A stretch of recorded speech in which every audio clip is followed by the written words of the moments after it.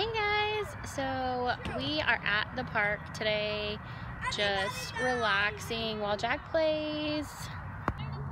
This is our park where he loves to be. He calls it the train park, for obvious reasons, because there's a train.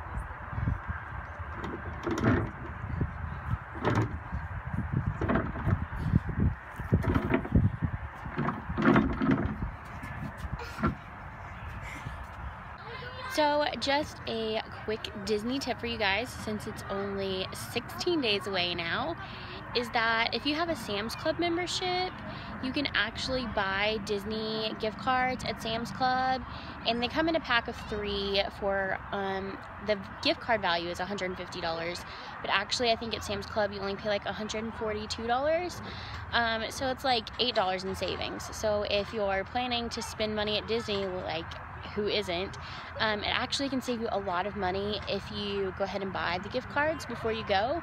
And then you can actually, I found out today, which wasn't the case for our last trip, is you can combine them all onto one gift card on the Disney gift card website, so then you only have to keep up with one card, which is really awesome. Last year when we went, we took like 20 cards with us, which was ridiculous because they couldn't combine them, but it still saved us money. So just a quick tip for you about that.